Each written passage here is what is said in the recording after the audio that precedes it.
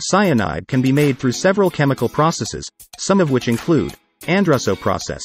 This process involves the reaction of methane, ammonia, and oxygen in the presence of a platinum catalyst at high temperatures. The reaction produces hydrogen cyanide and water. Shawinigan process. In this process, ammonia and methane are reacted in the presence of a nickel catalyst at high temperatures.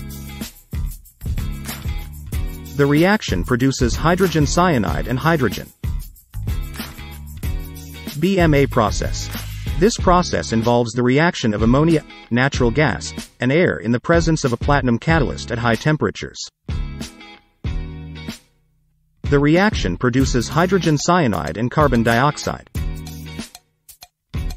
Sodium cyanide process.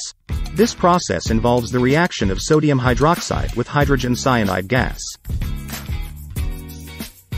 The reaction produces sodium cyanide and water.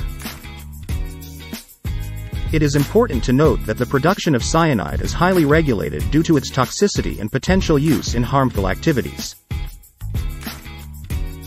As such, it is typically only produced and used by licensed professionals in tightly controlled environments.